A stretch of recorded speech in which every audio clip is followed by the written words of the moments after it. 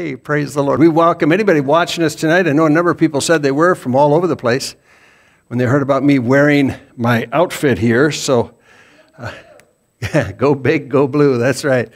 So this is this outfit I wore in the 1970s when I played at South Dakota State. I played football and I played basketball. I had a full ride scholarship. Thankful for the opportunities that I had to play at the university. You can tell it's an old jackrabbit here, not a new jackrabbit. I like the new one better, the old one better. Okay, like this one. But, there's the new one, yeah. That one looks a little meaner and tougher, I think this. But, it was a fun time for my life, but I got saved. Thank you, Jesus, changed my life. And so I wanted to spin off of this tonight, just as I'm talking here, using this analogy and so forth. Sunday, I use some statements that we hear, all right, that are real common that we hear. So let me give you a list again. I'll say, number one, everything happens for a reason. Okay, you'll hear that quite common. Number two, God is in control, that he's in control of everything. Number three, God always has a purpose, and that's always out there too. Number four, God allowed it to happen. Number five, God's ways are mysterious. And all these things are talked about on Sundays, so you could always go back to the website, rehear it, or re-watch the video there at the website. Number six, all things work together for good.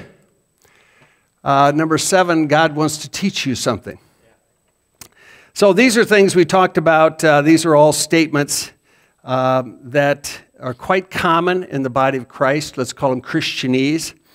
But the fact is that all of these statements are false. All right? They might have some truth in them, but they're a false statement, all right? And they're misleading. So the misleading part is, with all these statements, there is the assumption that there is only one spiritual force, okay? There's the assumption there's only one spiritual force, and that spiritual force is God, right?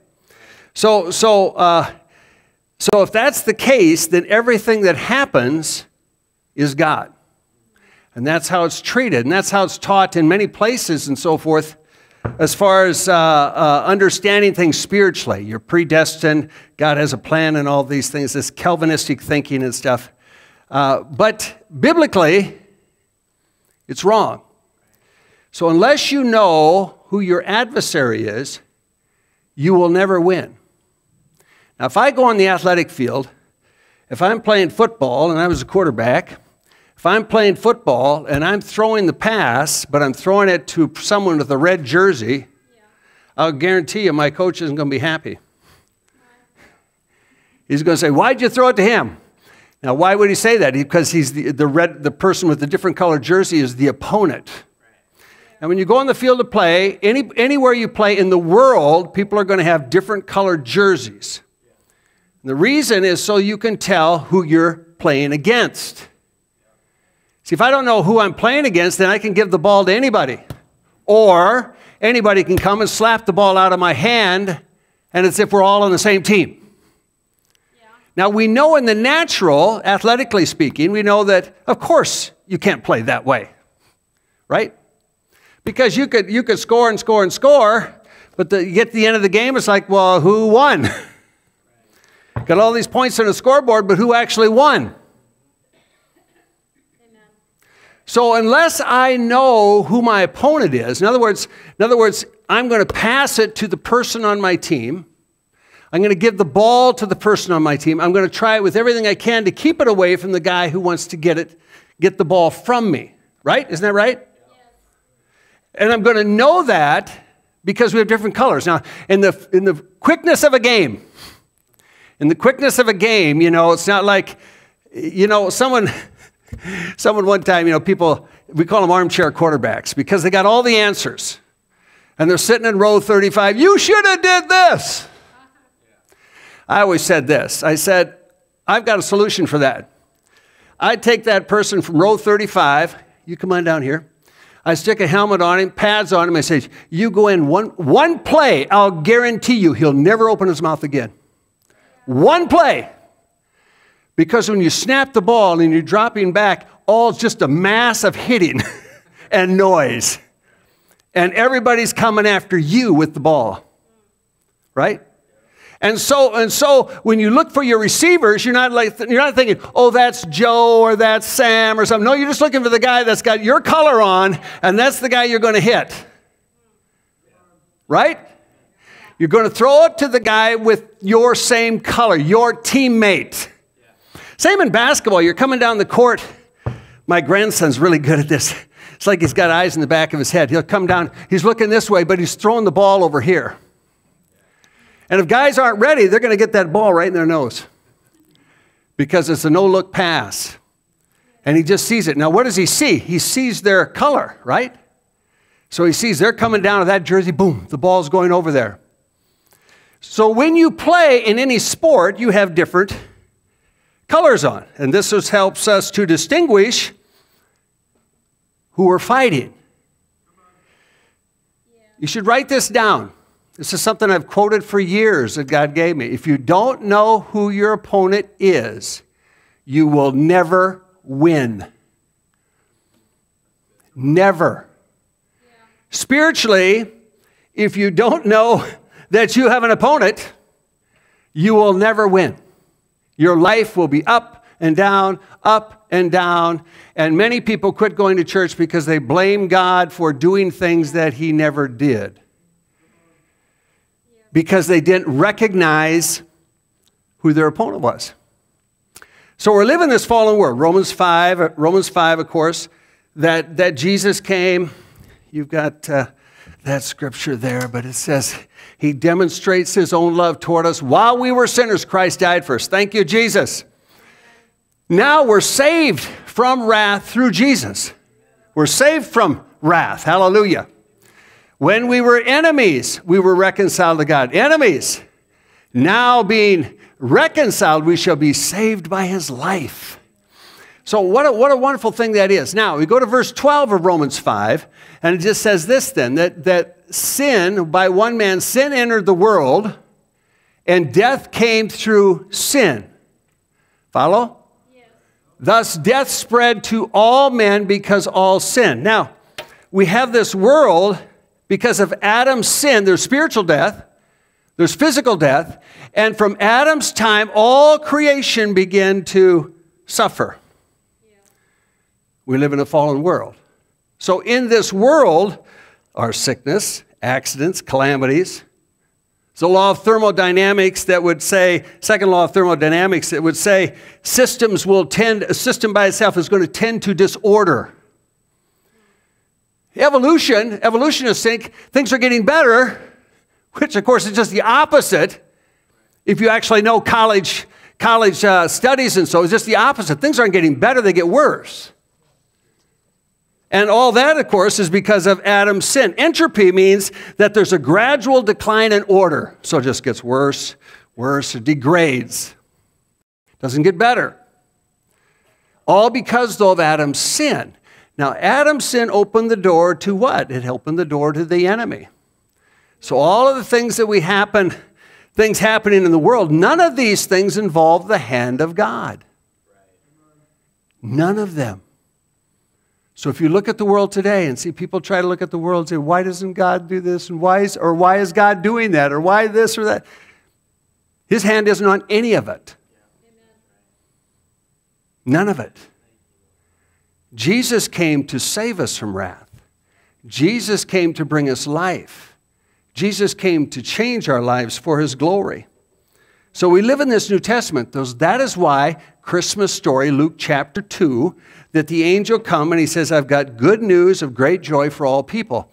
So New Testament, see, you look who we are. This is what he's bringing us. It's good news of great joy to all of us. That a Savior has been born for us, and his name is Jesus Christ. So the next verses there say that when the angel said, the heavenly hosts, say, glory to God in the highest, on earth peace and goodwill toward men. I want to notice this word here, goodwill. God's intentions are goodwill. God's intention is to do you well. God's intention is to give you a future and a hope. Not something bad, it's always something good, right? That's God's intention, but there's another spiritual force at work that unless we read our Bibles and understand it, we're out in this world, flailing around, kind of playing with one hand behind our back. Yeah. The devil, and it's amazing how even through the Gospels, Jesus would address these things. But folks, I think a lot of people and a lot of ministers just fail to want to declare what the Bible says. Jesus said in John chapter 8, when he says, you belong to your father the devil, the desires of your father you will do. And he's talking to the Pharisees here. The devil's a murderer. The devil doesn't stand in the truth. Now, the truth is the word of God. Amen. The Bible says there's no truth in the devil. And when he speaks a lie, he speaks from his own resources, for he is a liar and the father of it. Now, this all is from the devil, right? What Jesus is saying, there's another opponent out here that you have to understand. This opponent is trying to come to steal what you've got, to take away from you what's been given to you. And if you understand that, then you're going to protect what God's given to you. Now, to understand this even more is that you have to be in the truth. The truth is the Word of God. Everybody watching, I would encourage you to read your Bible, especially the New Testament, because the Bible says in Corinthians, He's made us able ministers of the New Testament. Yeah, amen. Don't major your life in the Old Testament. You can learn a lot from it. Yeah, I sure can. But we're living under this covenant of Jesus Christ, that He's given us all these promises, exceeding great and promises, that we might be partakers of the divine nature, that we can be like Him, to walk in the Spirit. Amen? So if this is what He's given me, these promises right here, then I'm going to guard it, right? Knowing that you're always in a contest, folks, day and night. You're never out of the game, so to speak. You have your Christian uniform, the shield of faith, helmet of salvation. You're always there because why? You have an adversary. Amen. So all that could be 3 o'clock in the morning, but I'm going to hold on to the promises of God. Amen. It could be a Tuesday, a Friday, a Saturday. Doesn't matter what day it is. Could be in the middle of a service and you're facing a battle. You have to guard what's yours. So first of all, you have to know in the Bible what's yours, right? Amen.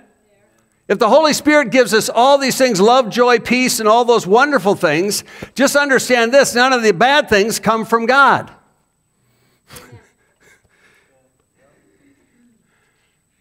Amen.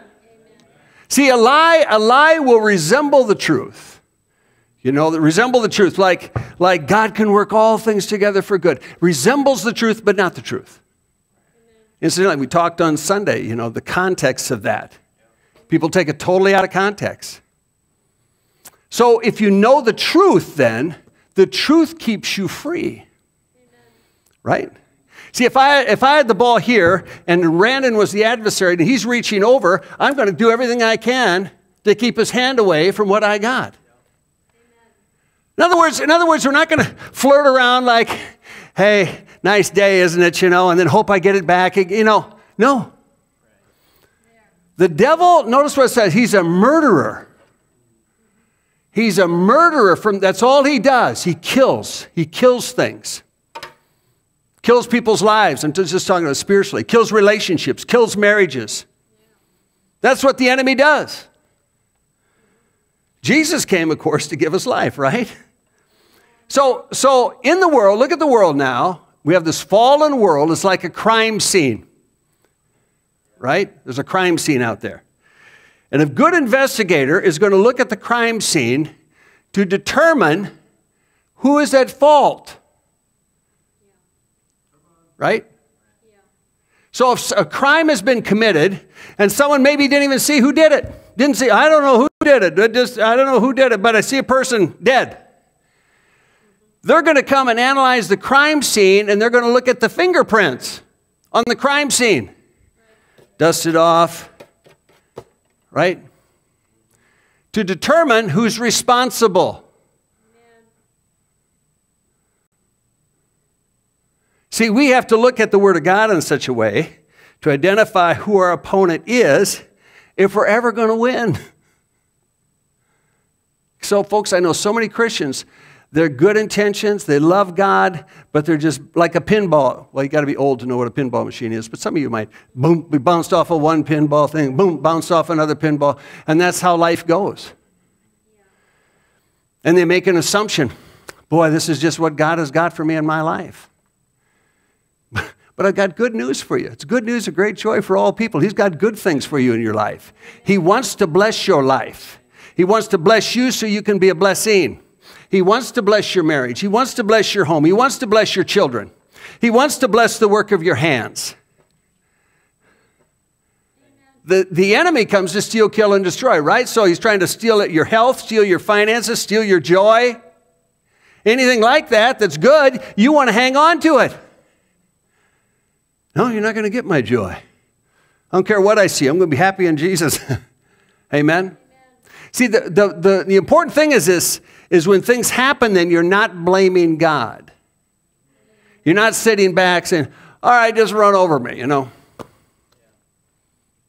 Boy, there was times in games I played against guys a lot bigger than me, you know.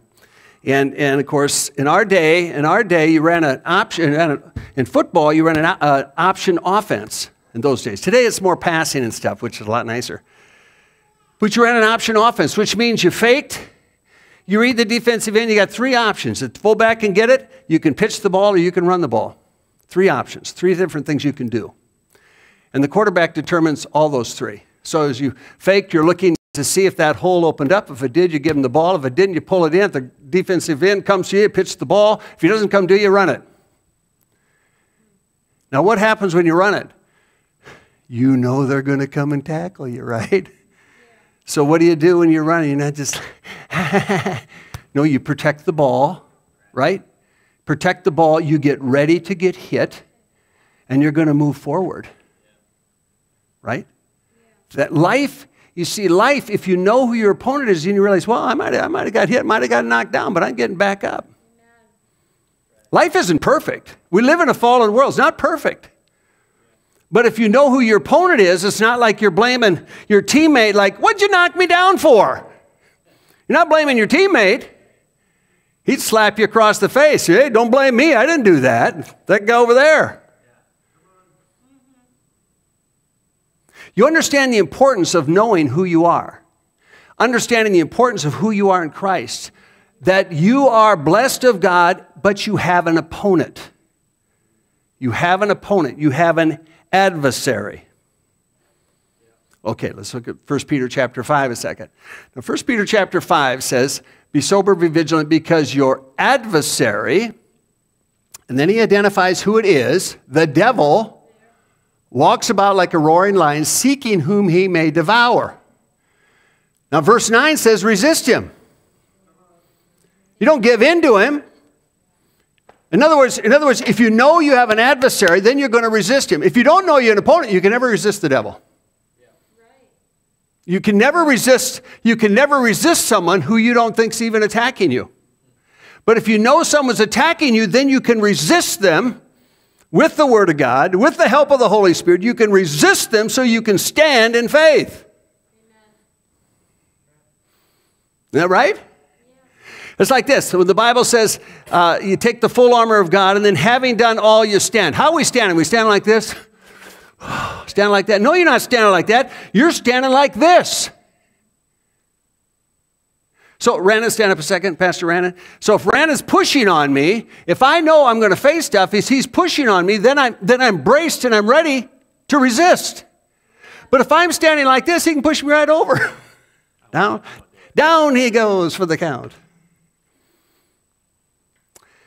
You have an adversary. Now, it identifies it. This isn't theology. This is the truth of the Bible. People should be hearing this in their churches, right? Instead of all the other cliche statements, cool, makes you feel good, everybody walks out, everything's cool. Folks, everything's not cool. People are facing adversity, lives are going to hell. It's not cool. You can't fight who you don't see, who you don't recognize. So here he identifies your adversary, your opponent is the devil. The devil. So we have to resist him in the faith. Knowing sufferings are happening worldwide in the brethren. Worldwide sufferings are going on. So we can teach this, of course. We have taught this. We can teach this worldwide, right? Because it's the truth of the gospel. So if I know who my opponent is, then I can stand, resist so that, what are you resisting to do? To go backwards? You know, to go forwards. Remember we said Sunday, the gates of hell won't prevail against the church. What does that mean? The devil's trying to shut the gates because the church is invading his territory. I've heard so many Christians, I've been prayer meetings, we're standing against the gates of hell. They're like this. I said, what are you doing? You're advancing. You're resisting the enemy to advance, to go forward. Like a lineman blocking, he's not just passively blocking, he's pushing forward to gain ground. Why? Because God built us to win.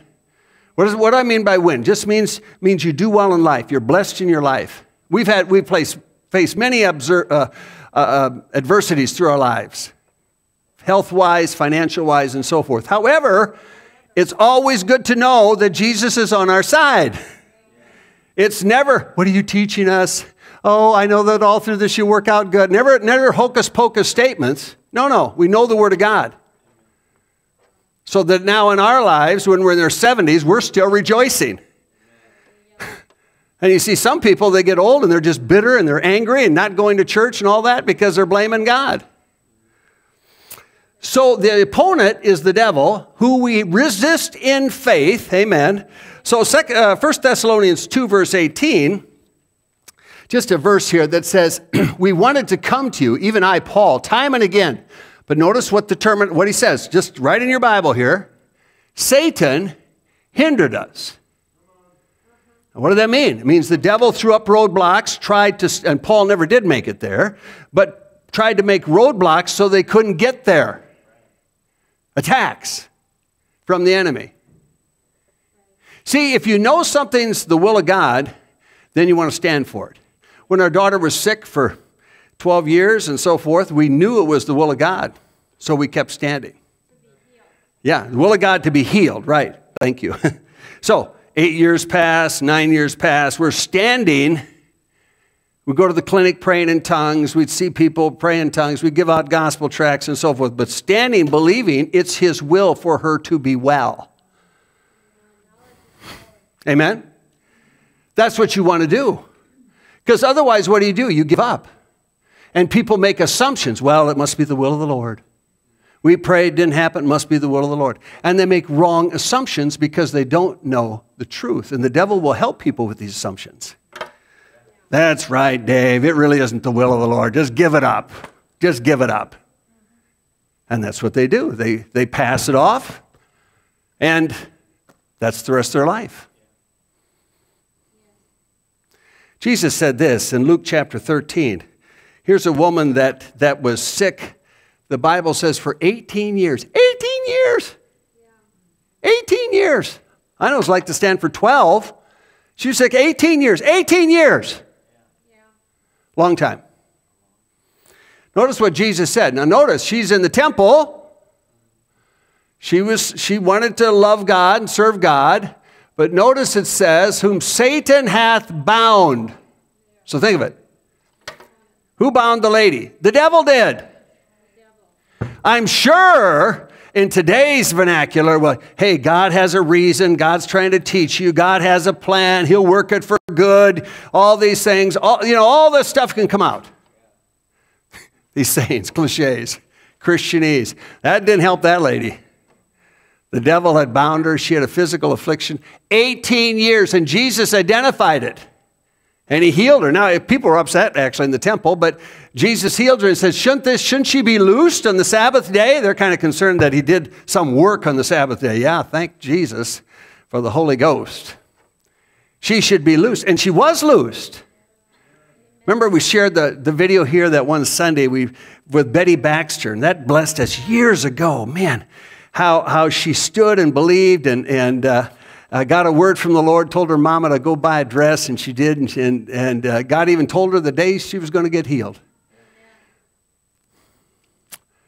The opponent is identified, therefore you can stand against the opponent. Now listen, even if she would die, if you know who your opponent is, you can die praising God. Thank you, Jesus. You're so good. He didn't give it to me. Years ago, I had cancer. He didn't give me the cancer. Years ago, I had a bulging disc in my back. He didn't give me the bulging disc in my back. I had surgery for that too. He didn't give me all those things. No, but he is the healer. He is the healer. That's the good news. That's the good news for all of us. You recognize who you are and who your opponent is so that you can stand in victory. Amen? John 10:10. Okay, these are verse 10 and 11 there in John 10. Jesus said that the thief comes to steal, kill, and destroy. Now, the thief here, let's just be real clear, this isn't one of Jesus' associates. All right? This isn't one of Jesus' associates that says, this guy going to come around and steal your stuff. No, it's the devil. And Jesus is identifying he comes to steal, kill, and destroy. Now, what does that mean? That's the fingerprints. Yeah. Did it bring death? Did it bring destruction? What does it do? It's the devil. Amen. Think of the world. Think of how the world is today and the wars and all the stuff. And people try natural means to solve it, but it's not a natural solution. It's a spiritual solution. And it gets down to individually people getting born again. There will be a day of judgment, and there will be a day of reckoning, and the devil's going to be cast into the lake of fire and all that. I know that, but right now, because of Adam's sin, the enemy has been given permission to still be here in this world. And so we have to stand. And so we have to know who we are, amen, who we're standing with. So Jesus said, I've come, the good news, that you can have life, that they might have it more abundantly. Now, I believe the Christian should be blessed. What's an abundant life? I call an abundant life someone just filled with peace, someone filled with joy, someone filled with hope, someone who's happy in the Lord. That's an abundant life, right? We're not talking about gold and silver and all that kind of stuff. We're talking about this relationship where God's going. I believe he wants to take care of us. But it's the spiritual relationship, things money can't buy, right? The world would like all these things, but money can't buy those things. They're only available in Jesus Christ, love, joy, peace, and so forth. So Jesus said, I've come that they might have life more abundantly. Because why? He says, I'm the good shepherd. And the good shepherd gives his life for the sheep. Jesus gave his life for you and I so that we might have his life. Amen. For any person watching, Jesus gave his life for you so that you can have his life. I tell you what, his life is good. It's a blessed life to serve the Lord, live for him, walk with him, and so on and so forth. Amen. It's just a blessed life. We put up a sign up on Main Avenue some years back, and in the policy, there was some policy on it and so forth that as far as what was covered on the sign, and then it said, or any other acts of God for destruction. I thought, well, see, that's the old thinking. Those things used to be in insurance policies all the time. In other words, I'm going to cover for this or this, but anything we can't even explain is an act of God.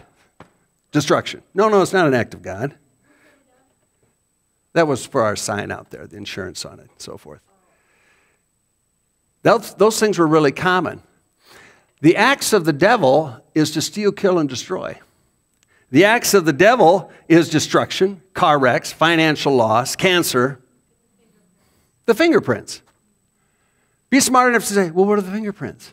You can ask someone. Next time someone says, well, this something bad happened. I got all things under control. Really, what's the fingerprints on that? Got all things in control. What's the fingerprints? Most people look at you cross-eyed like, what? What are you talking about? I just say he's wearing the wrong jersey. Not the right person. So we have acts of the devil and we have acts of God. And the acts of God is that he would bring life and life more abundantly. The acts of God that would just bring protection and bring good health and bring spiritual and physical blessings. Those are the acts of God. And that's what we want to believe for. Amen? Don't give up. Don't give up what you have to your opponent. Know who you're facing so that you can overcome. Now, 1 John 4:4 says, you are of God, you belong to him, you've already defeated, in the spirit realm, defeated and overcome them, the agents of the Antichrist, because he who lives in you is greater and mightier than he who is in the world. Well, that is the devil, right? So God has given you this victory, and me this victory, and I want to hold on to it. And I've experienced a lot of good things, but you know what? I want to experience more, you know. We're in our 70s, but I think, hey, there's so much good out there. I feel like sometimes we're just scratching the surface on the goodness of God. But that's what we export. Wherever we go, be it here, at the tabernacle, or we go any place in the world, we're exporting good news. We're exporting things. People come up for prayer with all kinds of stuff. Because why? They're looking for answers. Amen. It's amazing what God does. But we're saying things that can set people free so that they can live in the victory. Romans 8, the Bible just says that if God be for us, who can be against us? And he is for us. He is on your side. Luke chapter 10, verse 19, Jesus said, I give you power over all the power of the enemy. So you have power. Turn to your neighbor and say, you have power. All right. You have power. I give you authority, power to trample on serpents and scorpions over all the power of the enemy. Amen. The word victory implies that there was a battle. Right. The word victory implies that there was some sort of battle, the outcome meaning victory. Hallelujah. Amen. Every day I get up and I just want, thank you, Jesus. Well, I'm thanking him for the victory over the enemy. Hallelujah. For his goodness and grace. And then let me just read this. Psalm 23, verse 6. You should turn your Bible there in that. Psalm 23, verse 6. Just says, surely goodness and mercy shall follow me most of the days of my life. Oh, I misread that. Yeah, that's right. We're in Christ. So we would say all the days of my life. What's following me? What's following us? What should follow you? It should be goodness and mercy. So we're walking by faith, and behind us is goodness and mercy. Let me tell you, he wants to bless you. He wants to bless your home. He wants to bless your marriage. He wants to bless your children. You might see things that aren't what you think they should be yet. Tell you what, keep praying.